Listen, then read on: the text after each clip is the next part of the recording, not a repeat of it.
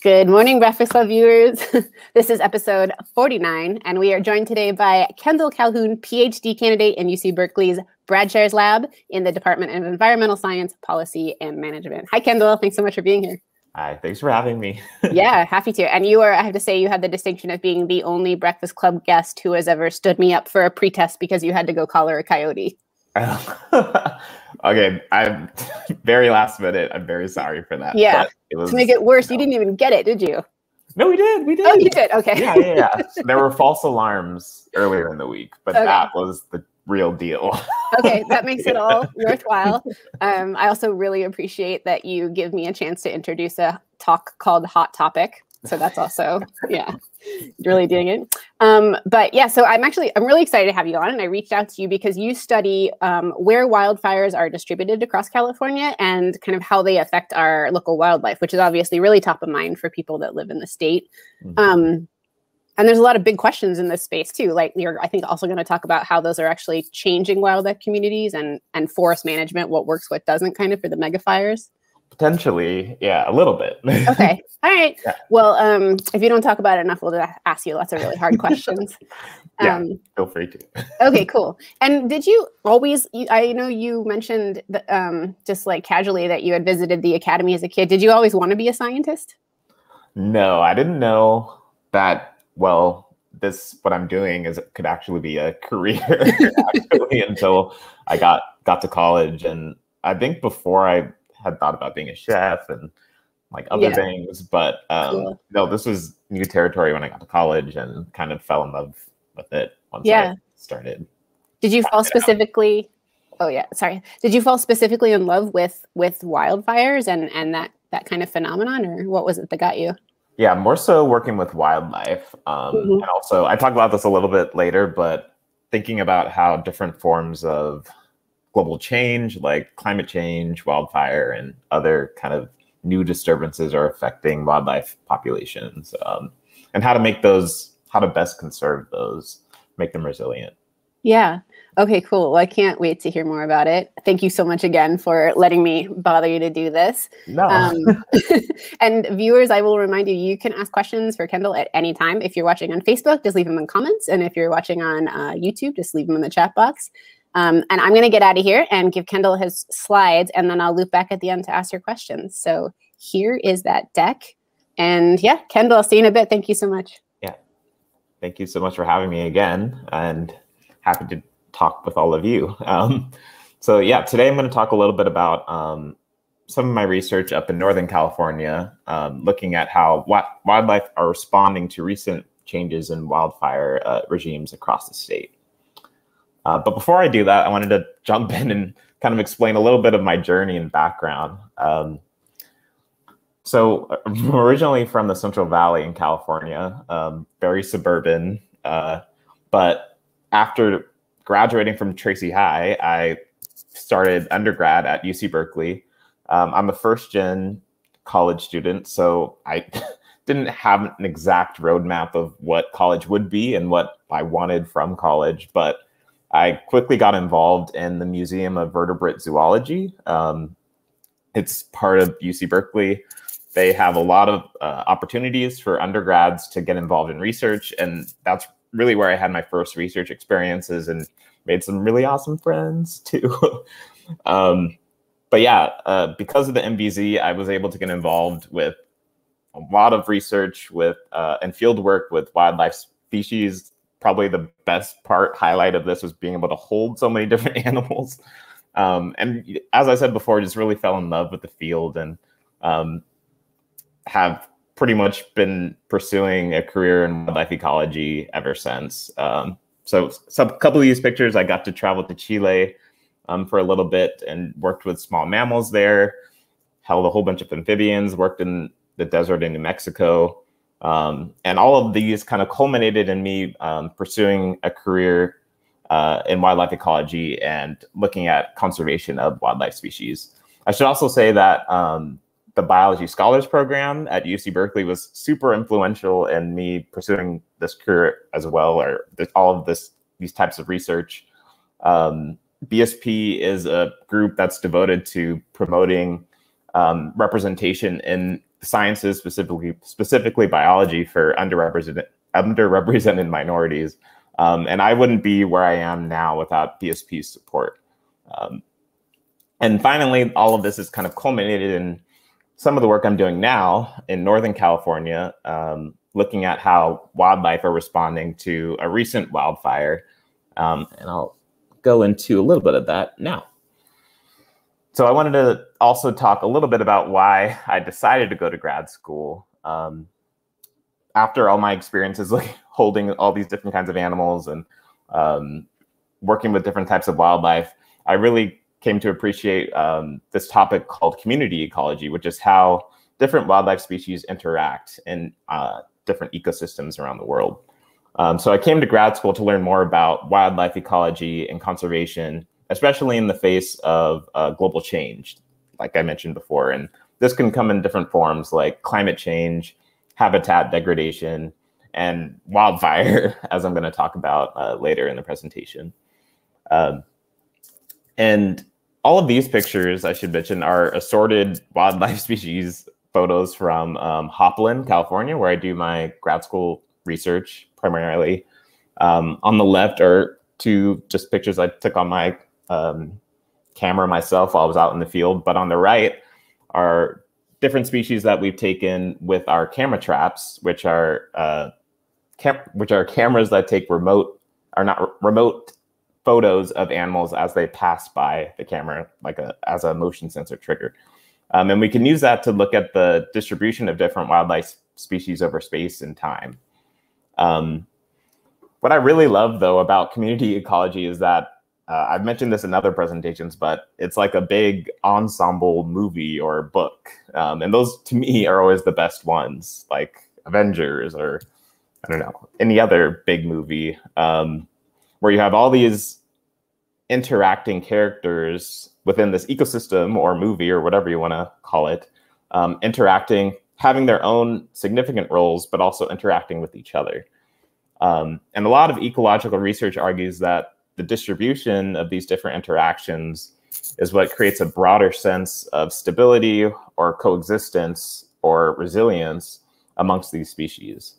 And I also want to note that this picture isn't necessarily the full picture. We have to remember that humans play a big role in how these interactions take place and how these communities look. And also to note that most of the ecosystems around the world are in some way influenced by human influence. So my research is looking at how these individual species are responding to changes in wildfire ecology, and how those individual responses go on to affect how species that they interact with also are altered by fire regimes changing. So this is a picture of recent wildfire, I think last year, up in Napa and Sonoma County. And I want to pose the question, how are wildfire regimes changing in California? But before that, I want to talk first about what a fire regime is. So fire regime is the general patterning of wildfire in a certain ecosystem. So this is normally described as like the size of a fire, how frequent fires normally happen in that ecosystem, the severity. Severity is normally described as like how much the vegetation changes after a fire. So during a high severity fire, a forest, the trees of a forest will be burned down, but in a low severity fire, the fire will burn underneath the crown of the trees. And then how those different characteristics of the fire interact with different species. And one thing that's really important to note is that California has several different fire regimes within all of its ecosystems. And that's really what that diversity of ecosystems and the diversity of fire regimes is what makes California such a biodiverse state. It has some of the richest biodiversity in the country, and it's also a global hotspot of biodiversity. But just last year, in 2020 or in August 2020, we have witnessed some of the consequences of some of these changing fire regimes. In this picture below, you can see fires covering most of the state from head to toe after that thunderstorm event that occurred in late August, I think. So although fires played a pivotal role in shaping both people and landscapes in California, changes in recent fire regime patterns may be challenging how wildlife and people are able to coexist with wildfire as it's happening now. So it's important to note, though, that indigenous groups in California had readily used fire as a tool to manage land and resources, especially as a stewardship tool to care for the land. And they continue to do that as well. Fire management has been an important ecological part of the ecosystem for millennia, and it's influenced many of the flora and fauna that we find inside of the state. So now I'm going to talk a little bit about why some of those fire regimes are changing. Firstly, some of the fire regimes in the state are being affected by long-term trends of fire suppression. So as I mentioned before, fire has been common in many regions of the state, being managed by people for thousands of years. But as a result of European colonialism, fire has been suppressed from many parts of the state where it once was very frequent or common. And this has led to a buildup in many fire fuels. And as those fire fuels grow, when fires do happen, it makes the fire even more severe or even larger.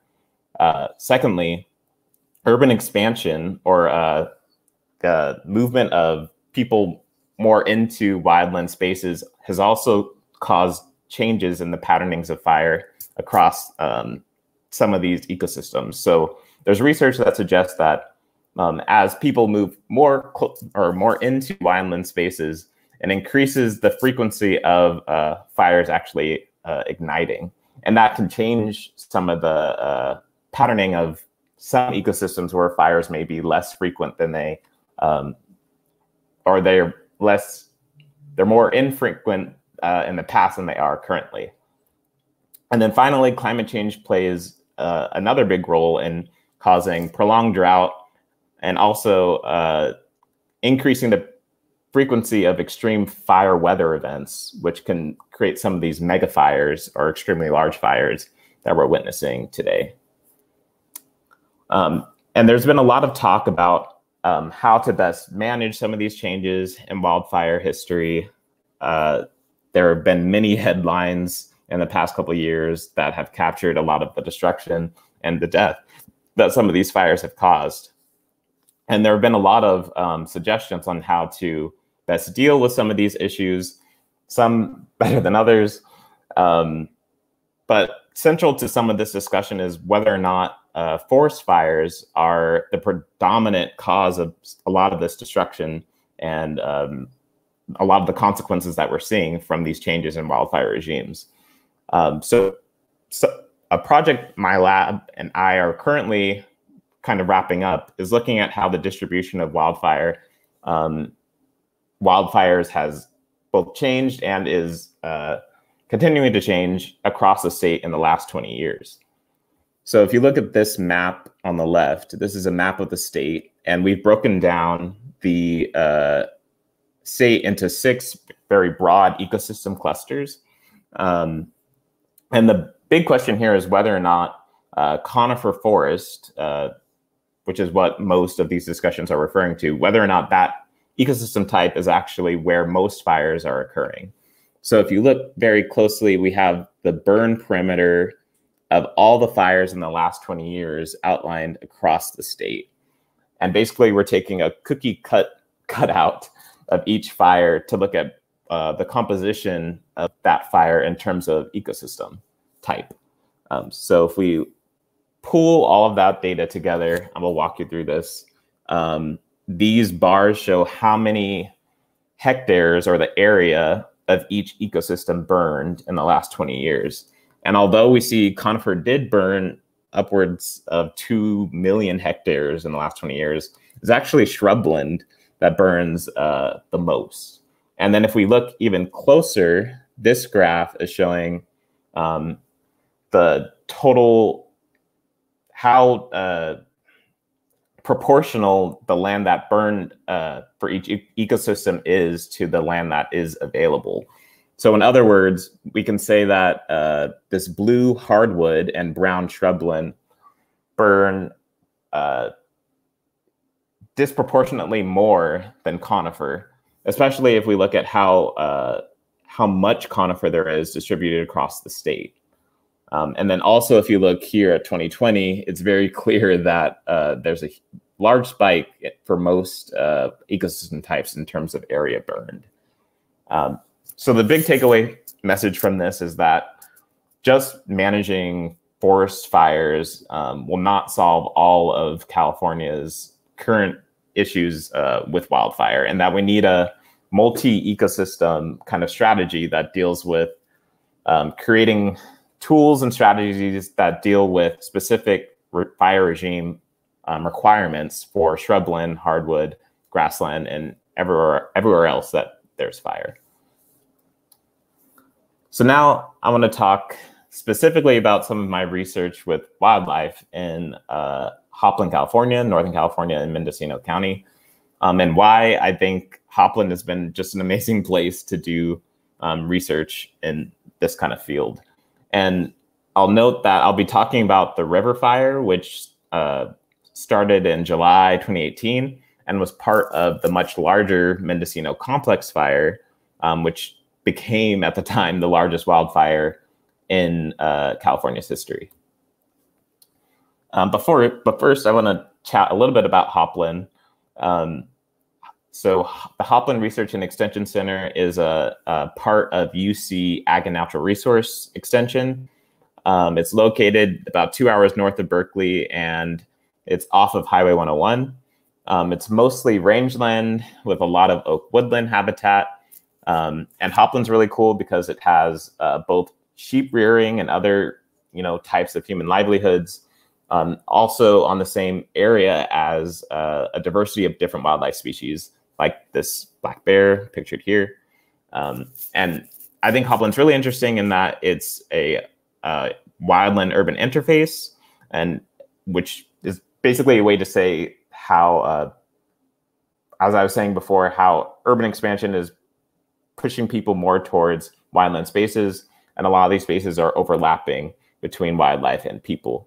And as WUIs continue to expand across the state, as they are now, I think more of the state is going to resemble Hopland, at least in some ways. And WUIs are also an important point, again, in that many WUIs are being studied and how they interact with wildfire ecology and how they may change fire ecology in those areas. Previously, there's been a lot of work looking at different wildlife distributions across the property. There have been many bioblitzes where people come out to Hopland and chronicle how many different species they see of different taxa. There have been many bird surveys and many small mammal surveys as well. So there's a lot of research to pull from and look at in the past as I look at how these species are changing into the future in response to fire. So I'll zoom in and give you a little look or a bigger look of what Hopland looks like. So this was created by an alumni in our lab, Alex McInturf. And it's basically a vegetation map of all the different habitat types that cover Hopland. And I think it's really interesting that Hopland has, so if you look, it has oak woodland, grassland, and then at the top it has chaparral. And in a lot of ways, it's a very diverse set of ecosystem types, similar to how we looked at how ecosystem types are distributed across the state. So Hopland contains many different types of fire regimes within it. And sometimes fire ecologists will refer to that as a mixed regime, a mixed severity landscape, where you have areas that burn at high severity, like chaparral. So when chaparral burns, it burns completely. It only leaves skeletons. versus oak woodland and grassland, which is normally a lower severity fire regime and burns normally the understory of woodland trees. So this makes it a very interesting example to see how wildlife are responding to these mixed regime landscapes. So back in 2016, the Brashares lab started a project looking at how deer populations were changing in response, or how to best estimate deer population numbers. And this was done using a combination of different tools, one of which was, as I mentioned before, a grid of camera traps. So in this map, you can see the property is divided into hexagonal grids, points, and then at the center of each grid point is a camera, which is taking data of different animal populations that are within that area. And we can use that to look at the distribution of different species. And then secondly, the Brashares lab had also started GPS collaring deer within the area to look at how movement and behavior is both changing over time, but then also using this in conjunction with our camera grid to estimate deer population. And this was all done in conjunction with California Department of Fish and Wildlife, who are very interested in looking at how, or getting a better estimator of deer population across the state. So this is what the river fire looked like across Hopland. It entered Hopland July 27th, 2018.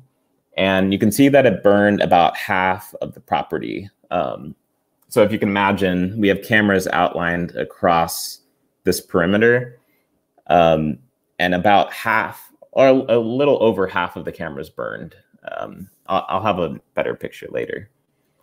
And just to blow out to see the entire scale of that fire, the Mendocino Complex fire, which I mentioned was the biggest fire at the time, was much, much bigger than Hopland itself. And it still kind of blows my mind that just last year, this fire was usurped by an even bigger fire, which was actually not that far, just further up into the Mendocino National Forest. And just to see what it looks like on the ground, this is me, my lab mate Phoebe, and other lab mate Amy looking at kind of the moonscape of Hopland about 2 or 3 months after the fire.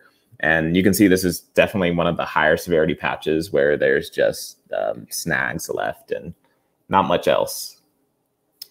And then this is me standing next to what's left of like a fallen tree, probably burned to ash, in another high severity area. So I've given you a little introduction of what's happened at Hopland, and now I want to talk about specifically how different wildlife species are responding to that seemingly severe disturbance.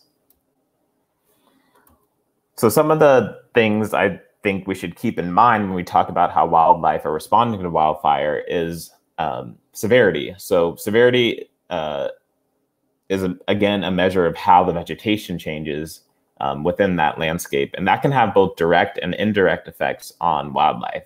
So repeated large and high severity fires may potentially have negative impacts on wildlife communities. This could be through mortality for some less mobile species, but for many species, this comes indirectly by dramatically changing vegetation. Oaks are a huge food resource for many species in this system. Acorns come in periodic crops, but provide huge amounts of food for deer, rodents, birds, and all the species that eat those species. So they're a very important base in terms of resources for those species. But frequent high severity fires could cause oak mortality and prevent oaks from resprouting or regenerating through new acorns. And that could thereby undercut resources for species for a long time after the fire. Similarly, we don't always know the long-term lag effects of fire and how the changes in these vegetation structures might affect species over longer time periods. And then, to me, one of the most interesting things is how these individual responses of like a jackrabbit or, deer may go on to affect their other species that they're coexisting with, like mountain lions or coyotes. So we're looking at, we're using a couple different tools to look at how different species are distributed following the fire. First and foremost, we have our camera grid, which very luckily was established before the fire in 2016. So we have a lot of data both before and after to compare how the mammal community is changing in response to that fire. So the cameras are taking pictures of medium to large size mammals, skunks up to bears normally. We have 36 cameras across the whole property, and they're taking pictures year round. We normally check the cameras every 3 months, which comes out to 4 times a year. And I think very surprisingly, almost all the cameras survived the fire that actually got burned. So 25 cameras were within the burn's perimeter, and 11 cameras were outside of the burn, if you remember that map from before. So on top of cameras, we're also looking at how birds are distributed following this fire. So with each camera grid point, we're pairing it with an acoustic monitor, which is recording birdsong. So these audio moth units are little handheld recorders that you can program to record audio at different times during the day. And we're doing this during the spring season, so March to June. And that's because we want to sample the dawn chorus when birds are singing their characteristic song for their species. And we can use these specific bird songs to identify which species are in the area. So I've programmed these audio moths to take 5-minute audio snapshots before, during, and after sunrise. So for each camera grid point, we have each audio moth out there for 4 mornings of sampling at each grid location to get a full sampling. And then secondly, we're also looking at how bats are responding after the fire. And I think the bat question is really interesting because bats depend on echolocation to, navigate around their ecosystem. And echolocation relies heavily on how the physical structure of the habitat. So if trees were once there and they're not there anymore, echolocation might not be, or it might work differently depending on which bat species we're talking about. So these are also paired with the grid camera, the camera grid points, and we're using, it's called an SM mini bat unit, and it records ultrasonic instead of just acoustic, which is too high for human ears to hear. But we do the same sampling from March to June during the spring. And instead of mornings, we have them sampling at night. So every time a bat passes and uses its echolocation call, it triggers the ultrasonic recorder to record that into a audio file. And then last summer, we got upwards to 70,000 calls, which I'm trying to clean the data of right now. It's taking a while. And this is what the SM mini bats look like. So for the cameras, it's pretty easy to sort some of the data, or not easy, but it takes a long time, but you do it by sight. You can tell it's a bear, so you can identify the picture into what species it is. For bird and bat, it's a little different. For bird classification, you could listen by ear to each audio file and identify which species is in the file and write down each species for each camera grid point. There's also a couple of new softwares, including BirdNet, which I'm trying to try, which can auto-classify the audio file. Basically, it takes the audio file and turns it into a sonogram, which is like a graph of the sound. And it uses an algorithm to identify that graph into a species. Or you could use citizen science, where you find groups of people who probably are much better than I am at identifying bird songs, and work together to identify those species and then use that data for analyses. Bat classification is a little different, but somewhat maybe more straightforward. Bats, you can't hear the audio because the ultrasonic calls are too high. So instead, you have to use auto classification software such as Sonobat to take those sonograms and classify them into species. So I want to talk a little bit about some initial hypotheses been thinking about for the camera trap data. And I'm happy to talk about birds and bats later if anyone has questions. But for the cameras, we're thinking that areas with high burn severity will have comparatively lower detections of certain species compared to areas of low severity. And again, this thinking is following the idea that high severity areas may have less cover of vegetation and potentially less forage. And I think this will be particularly important for prey and specialist species or species that depend on specific types of resources, which might be taken away by high severity fire. And secondly, through anecdotal kind of evidence and just thinking about how some of the predators hunt, like lions, depending on ambushing prey with cover. It may be so that some of the larger predators will avoid some of the burned areas and use them less often. And there's been some research that as larger apex predators leave areas, it can release or make some of the smaller carnivores or predators, such as coyotes, fox, skunk, and bobcat, more active or more abundant in those areas. So I wanted to show a little bit of the data that we're working with, and I can walk you through the next couple of graphs. But on the y-axis, we have the number of detections that all of the cameras have taken, all of them pulled together, all 36 cameras. And on the x-axis, we have time. So basically, this is showing you how many detections of wildlife species we have over time. And this red line is showing when the fire occurred.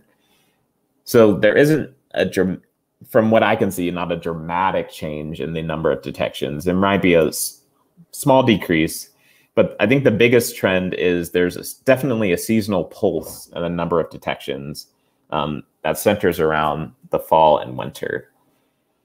So if we take a closer look, I've split this data up into burned and unburned cameras. So this red line follows how many wildlife detections we see from only the cameras that were within the fire. And this blue line follows how many detections we see of wildlife in cameras that weren't burned. And again, this red line shows when the fire occurred. So we could expect, just based on the fact that more cameras burned, 25 cameras burned, we'd probably expect that we'd get more wildlife species in, these burned cameras group. But as we can see after the fire, there actually does look like there's a decrease in the number of wildlife species detected in the burned cameras up to the point where right around 2020, burned and unburned cameras have almost equal number of detections. So potentially there is a change. But again, I should say that this is before any of our analyses, and this is just looking at kind of the raw data. And there are a lot of things that can affect how cameras are able to detect species. But this is a good place to start. This is an even closer look of the same data. So on the left, this is the data for only the burned cameras across time. And on the right, this is the data for all the unburned cameras across time. And instead, we've broken down the chart into the different types of species that were detected. So each column is like, I think it's a month, and then the color corresponds to the different species that were detected in that month. And as you can see, for both the burned and unburned, the large majority of the species that we detect are deer. So in the next graph, I've just taken the deer out so it's a little easier to look at the rest of the species. And the biggest thing I want you to note from here is that if you look on this graph, this is the burn cameras across time. And you look at this olive species, which is squirrel, gray squirrel.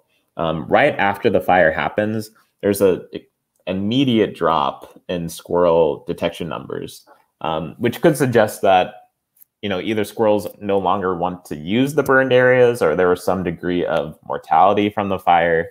But squirrel detection numbers have not come back, at least not by the end of 2020, following the fire.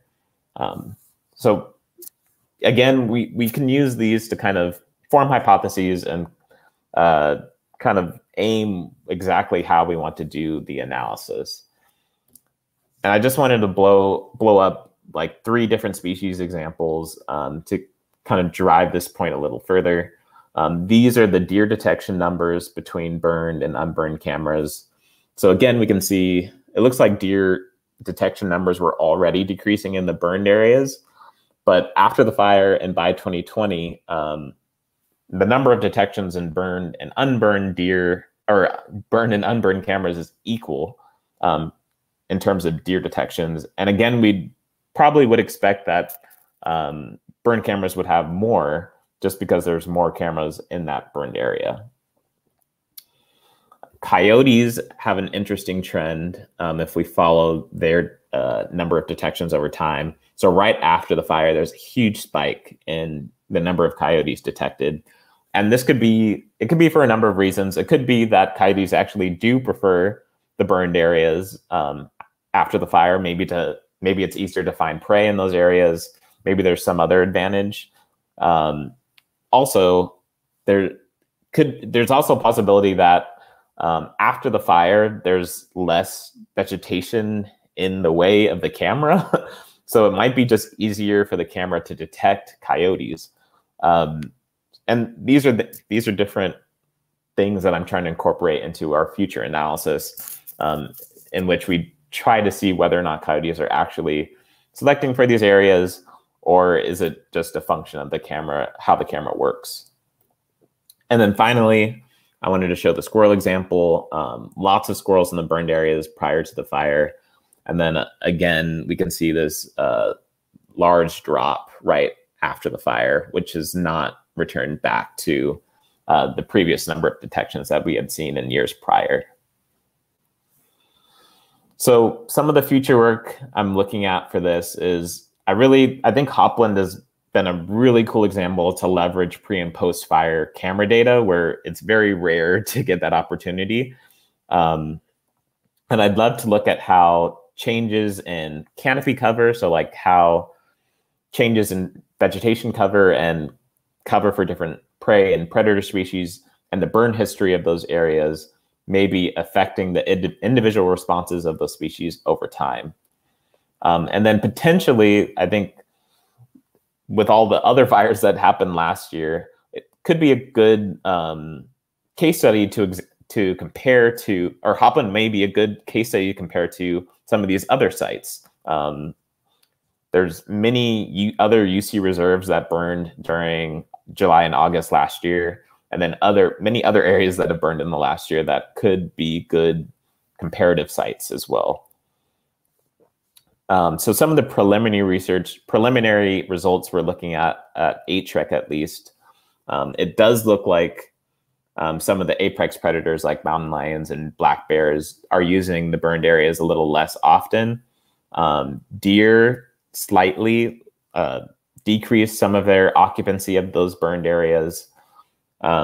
Coyotes, at least in some of the initial analyses, are greatly increasing their occupancy in some of those areas. And it's a mix for some of the other mesocarnivores.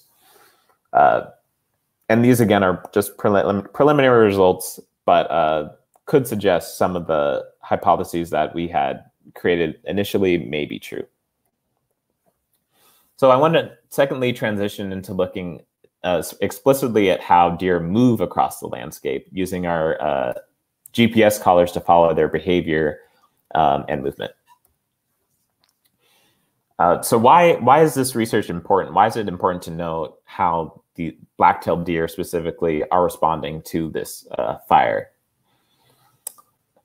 one big question I have for the deer is exactly how are they able to adapt, and what is their capacity to adapt to megafire? So as megafire becomes more common across the state, it's going to be important to know the exact ability of different species to respond appropriately or adequately to continue to exist in a lot of those environments. Megafires are much larger than historical wildfires, so they can potentially be challenging how and if movement can compensate for some of these disturbances. Also, importantly, unlike other black-tailed deer, California black-tailed deer don't migrate, so their movement decisions and behaviors at their current home range basically is very predictive of their success and survival. They're not going to move to a whole nother place. And then finally, the movement decisions and behavior following fire will impact the habitat usage, movements, and success of their predators, mountain lions. So depending on how black-tailed deer decide to use these burned areas, it's also going to influence a lot of the other species that are coexisting with them, including mountain lions. Again, mountain lions are ambush predators, and their primary prey are deer. So they do require some cover to be able to catch their prey. So how do we collar these deer species at Hopland? We use deer clover trapping. So this is normally done in the summer or early fall. Our collars have a 1 hour fixed rate, so it's sending a GPS point once per hour. And collars normally last for 1 year. So we get a year's worth of movement data from each of our deer. And this started in 2017. So we have a lot of pre-fire movement data that we can use to compare to post-fire data. So some of the initial hypotheses we have for some of these deer movement responses are that high severity areas are likely going to have reduced cover and forage immediately following the fire. And this may also depend on the vegetation type, but I think deer may avoid some of these higher severity burn patches within their home range. Secondly, because chaparral burns at such high severity and is very exposed, I predicted that deer would move more directly or avoid some of those high severity patches to avoid the possibility of encountering predators. And then thirdly, there's research that suggests that there's a magnet effect after fire. So in low and medium severity fires, a lot of times herbivores will preferentially use those areas following the fire, because the fire is able to return a lot of nutrients back to the soil, which come back as highly nutritious forage or plant vegetation for deer and other herbivores to eat in the following years. So potentially, deer might choose to use some of the low to medium severity areas 1 to 2 years following the fire because of this magnet effect. So this is kind of just a visualization of what some of the data might look like for just a handful of deer. I think this is the right before the fire. I had a longer clip that showed like throughout the fire, and J3, this green deer, moves all over the place to avoid the fire. But there are definitely individual responses to how different deer respond to the event. So there's already been some work done to look at how deer initially have responded to this specific fire. This project was led by an undergrad in our lab who led this project as an honors thesis, but is now currently being under review and potentially to be published. And it looked specifically at how movement has changed for these deer in the first 5 months following this fire. And one of the big takeaways was that deer temporarily do leave their home ranges to avoid the fire, but they quickly return almost within hours or days following the fire. And these deer remain very faithful to their original home range, but the home ranges for most of these deer doubles. and that deer are more likely to use woodland habitat versus other chaparral or other exposed areas. So in this example, I have this blue home range estimation for K1. That's one of our deer. So the blue is the before fire home range estimate, and post fire in the 5 months following, the home range is approximately double. And we think that this may have to do with deer expanding their usage of the land and able to compensate for a lack of forage following the fire, and using more area to compensate for the resources that they aren't able to get, or to compensate for all the resources that aren't enough in their original home range. So secondly, I'd like to continue some of this research by looking at how habitat selection for the deer continues to change over time. So this map is it's a map from the U.S. Forest Service of the soils or fire severity of the river fire on Hopland. And I'm really interested to see if deer movement and habitat selection on this area goes on to have, if soil severity goes on to have continued effects on how deer continue to use this area in the next coming years.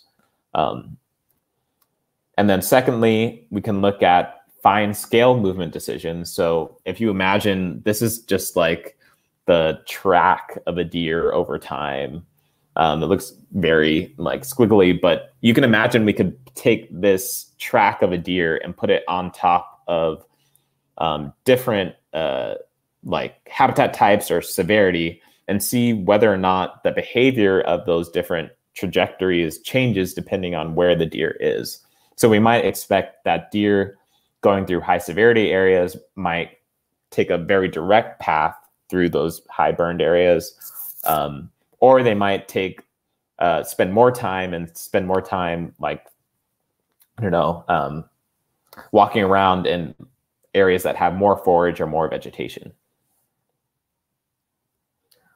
So in addition to deer, I think Hopland also provides a really cool opportunity to potentially collar both prey and predator species at the same time, so that we can look at how these interactions between predator and prey may change in response to wildfire. So initially, we spent quite a bit of time in the last year trying to collar mountain lions, but we haven't had much luck. And this may be partially due to the fire, making lions less likely to be in the area. But more recently, we have had luck looking at or trying to collar coyotes. And I think looking at coyote movement in this area presents a very interesting question. One, because coyotes are more generalist carnivores, so they may be able to do better in some of these burned areas. But also, based on our camera trap data, it looks like coyotes may even prefer some of the burned areas. So this movement data could help corroborate some of those hypotheses. And yeah, just last week, as I mentioned to Laurel, we got our third coyote collared, and that was the first time I'd been able to be involved in that. So it was pretty awesome. So just to bring all the pieces together, again, deer are dominant ungulates in these ecosystems, so they have a profound effect on the structure of the food web in this ecosystem and many other oak woodlands. It's difficult to judge what the impacts on oak woodland ecosystems are for some of these big wildfire events, and that's because oaks kind of operate on much larger timescales. Oaks can take like decades to mature and reproduce until conditions are just right. So it makes it all the more important to proactively think about their conservation, the conservation of oaks, and the conservation of those wildlife species that use those spaces. And we don't want to miss our window. So I'd just like to thank the Brashares lab, been an awesome team, and we all work together on our various projects to, I think, make some really cool science happen. Also like to thank Stevens Lab and Milliton Labs for all their support And a big, big thank you to the staff at HREC. None of this research would have been possible without Allison and Troy and everyone else who makes it all work. And I've also had the opportunity to work with some great undergrad students and research assistants in the field, and also with cleaning some of the data. And I'd like to thank them, and also thank my Nat Geo grant, which helps fund a lot of the BAT work that I'm currently working on. And I just wanted to leave one final note, that there's opportunities to support some of the groups that have helped me succeed, and it helped a lot of other people succeed as well. On the left, there's a link to the Biology Scholars Program Fund. I think it could really use the support right now. They've been super influential to my success, and I think it'd be a real shame to let that program go. They've helped so many others. So please, if you can, give to that. And then on the right, there's the Black Mammologist BIPOC Scholar Award. So Black Mammologist Week was a group that I was involved with last year, and we created a fund that helps support initial research opportunities for Black and Indigenous students of color. So please visit that's the landing page, but you can find the link to the fund attached to that. And thank you, and happy to take any questions. Yeah, we have some for you. And and I wanted to say we dropped hyperlinks to both the BSP program and the Black Mammologist Scholar Award into the comments and chat boxes. So those are clickable for folks who want them. Thank you so much. That was so cool to hear you really kind of unpeel the layers of different fires and different ecosystems. And, you know, we hear more and more about this idea that higher levels of biodiversity equals better resilience. But I think your talk really brought home the kind of complexity of the systems in play. So really cool. Thank you. Yeah. So the first question, so that is complex. The first question is not complex. It was from Allie, age 8, who on your first slide immediately wanted to know, what is your favorite animal to hold? Ooh, actually it was on there. The little guy? Yeah, the degu, the little rodent from Chile. They're just, so a lot of small mammals, they bite you or try to bite you when you hold them. Fair. But the degu, yeah, very fair. Degus, like most of the ones I held were so like relatively sweet, like very content to be held, at least when we were holding them. And they also have little cute like lion tuft tails where it's like long, and then definitely Google them. Okay, we better put a link to those in there too.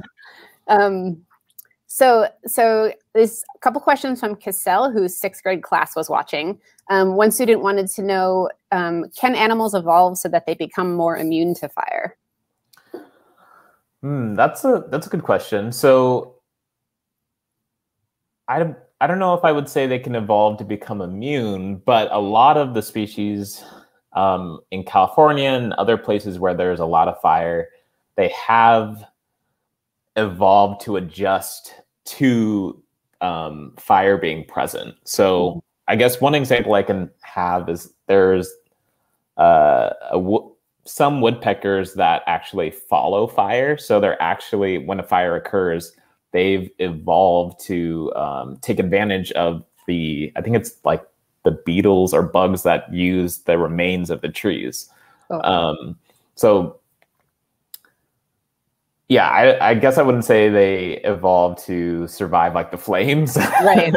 But they are evolving, or at least like co-evolving with these different fire patterns to best take advantage of whatever is occurring after the fire. Right. So maybe evolve like behaviorally, but not biologically becoming superhero figures. Which would be cool, but okay, and then another student asked, after a fire, wouldn't the prey animals lose their food sources and become diminished? Yeah, so another point to that project that I had talked about before with the deer, looking at how deer responded in the first 5 months after the fire, we actually did do a part of that project was looking at body condition of those deer with our cameras, and we actually can see that body condition for a lot of those deer in the burned areas decreased after the fire. So I do think that at least forage quality or quantity following the fire did diminish, but it didn't have as far as we can tell, none of the deer within the burned area actually died from that event. But it could have longer-term effects than just immediate. And then I think that effect is probably intensified if you're a smaller animal, like a squirrel or a mouse, where your home range is so tiny that if all the vegetation is gone in that area, you won't have anything to eat. And if you can't travel to find more food, then yes, I think numbers or abundance could be diminished. Great. Okay. Good question, Miss C's class. So several people commented that it's really hard to kind of comprehend the size of these fires when they see them on your maps. And Jake asked, is there a specific definition for what makes a megafire? Yeah, that. So normally when I talk about megafires, we talk about them as being any fire that's more than 100,000 acres. Okay. And I know, it's hard to visualize that. But I used to have this one figure that showed the Thomas fire, which was a fire near Santa Barbara from 2017. And if you could imagine, the perimeter of that fire covered the entire Bay Area. Wow. So that's the kind of scale that we were talking about. Okay. So Eleanor was curious, do you work with other regions or nations that use the same methods? I think that's a good question too. Just what is the info sharing like in this area? Yeah, well, one of the biggest areas that I at least look to when I'm trying to think about my research is Australia. So Australia has or at least southeastern Australia has a very similar, we call it Mediterranean climate ecosystem. With dry summers and wet winters. And as in the beginning of 2020, Australia had that, catastrophic set of wildfires just before ours later on in 2020. And a lot of research is happening there looking at how best to recoup or reseed some of the areas that have lost a lot of vegetation, or other ways we can manage those areas to, bounce back. But right. I haven't started a explicit project with anyone from there yet. But there's definitely potential. I mean, I think, these changing fire regimes these changes in fire ecology aren't just happening in California, it's happening in other parts around the world as well. So there's definitely, space to come together collaboratively to think about how best to respond. Right. Okay, great. This one is from Susie. Can you talk a little bit more about how you use citizen science or community science in your research? Does going to BioBlitzes help? Yeah, I would say I think having BioBlitzes, at least in the past, to look at to kind of inform some of my research is super important. And then saying that, I think having BioBlitzes, across time anywhere is super relevant and super important. I think as we look at how global change is affecting different wildlife populations over time, having I like to call them snapshots, but an idea of how the communities look like at different points in time is critical for us to know exactly how they've changed. And for the citizen science piece, I haven't been able to start that yet, mostly because I've mostly been working with the camera trap data, which we clean and sort ourselves. But I think that's an important next step for especially the bird data, where there are just so many great birders, especially in our area, that could help identify some of these species. But I think it could be something that could be set up online, or some kind of web service that you can download one clip from one camera site, listen to it, and then write down the species that you hear, and then re-upload that. Yeah, definitely possible, and I think it just help immensely and take care of some of this data. Yeah. Cool. Okay. Let's see. I'll hit you with we'll take 3 more here. Melanie was curious. She heard you reference long-term lag effects on populations and wondered if you could explain what that means. Yeah. So when I say long-term lag effect, I just mean that it's an effect that isn't immediate. So for the deer example, a lot of the movement responses that that first project was looking at is only looking at the first 5 months. So how do deer move, like literally in the burned area, and survive in that like burned landscape? But a lot of the effects of really high severity fires in some of these areas are going to have effects years from the initial fire event. So I think in that case, I was talking about acorns and oaks. So acorns are like the primary food resource for like so many species in these areas. And if a lot of those oaks disappear or die because of the fire, a lot of those acorn resources are just going to disappear. Right. But we wouldn't see the effect of that immediately. It would take until those oaks die and those acorns to disappear for us to actually see it. So that's also why it's important to continually look at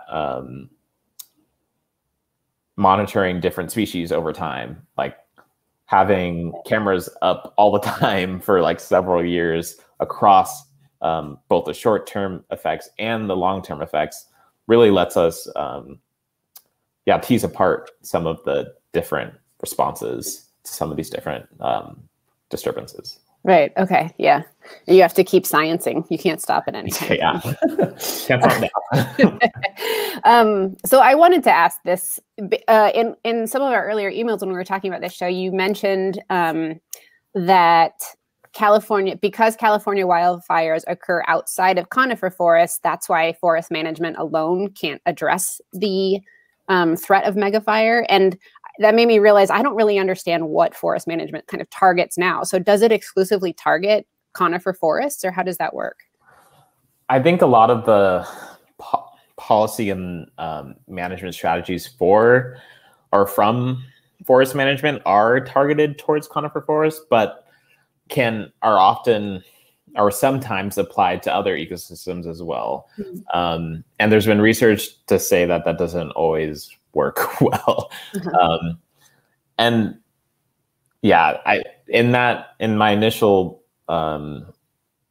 discussion about some of that, we have like just these 6 very broad categories, but there's a lot of like diversity within those 6 categories as well. But some typical forest management might be like thinning trees, prescribed burning, which is like really important for forests, and to reintroduce wildfires so that we don't have, just infrequent huge fires. We have like frequent smaller fires that are more under control. But I think an important message that the research tells us and that I want to say is that we can't take those same strategies and apply them to like chaparral. Chaparral, like it's supposed to burn infrequently. And if you burn it too often, like if you do prescribed burns, it actually converts the ecosystem normally into like grassland by exhausting some of the chaparral species. I think more work needs to be done on identifying some of the potential strategies we can use for some of these non-forest ecosystems. And there has been a lot of work looking at that, but I think we need a multi-tool toolkit in order to deal with all the different types of fire problems. Right. And we need a really in-depth understanding of what each ecosystem's kind of unique needs and responses are, which is what you and your colleagues are working on. That's so cool. Well, I'll end with this last question from Pete, which is, I think maybe a hard one, but something that we always get asked a lot whenever we have a scientist on talking about anything really is basically just how people can help. So Pete's question is there anything individuals in California can do or should be doing to advocate for different or better forest management? Yeah, well, for forest management, or just, I think generally, how can people help? Is there a way? And I know that's tough, but whether it's going to BioBlitzes and contributing data or advocating for specific policies, I think whatever you can point people to would be great. Yeah, I think the two things you just suggested are good points as well. But I think specifically, like, depending on where you live, learning about your local fire regime is probably really important. Like if you're in one of these WUI areas where fire may be happening more frequent, or you may be more exposed to wildfire, like there isn't as much of a hard urban boundary, I think it's important to be cognizant of that and work with at the community level to ensure that even before the fire, like your community is ready. Right. There, at least in Sonoma County, I think there's like a really cool group of co-managing like fire managers who work together to do prescribed burns and support each other for both pre and post wildfire. So it's important to know where you are and like what kind of management strategies are required to maintain that kind of ecosystem. And I also think getting involved in local bioblitzes or other ways to like learn about the species that you're cohabitating with, I think that's also important. I think we need to get more invested in the areas that we live in and really learn to be stewards of the land and not just pretend that we are living two separate lives between nature and us. I don't know. That's a good question. Now I'm going to steal on that for the next 2-3 days. It was a good answer. And that was a great way to end this idea that we're not separate from the places we live. And the more we embrace that, the kind of healthier both will be. That's great. Well, I mean, this was awesome. I also have to say I'm very pleased because I'm going to look for ways to use the phrase squirrel occurrence numbers in conversation from now on, because that was too good. And honestly, I would love to hear. Oh, did I break up or did? Oh, you still there?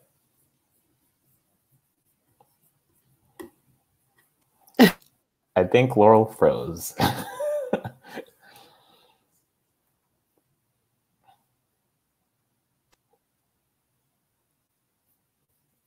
Oh.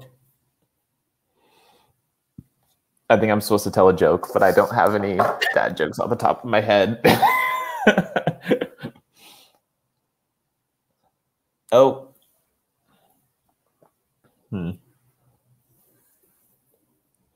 Well, thank you all for coming. I don't know what Laura was going to say. Oh, okay. Am I here? Hi. Yes. Oh my God, I'm so sorry. Okay, I'll get out of here quickly. Kendall, thank you for covering. Did you hit the dad jokes while I was going? I didn't have one ready. I'm sorry. Worst I really guess should have ever. prepared one. Yeah.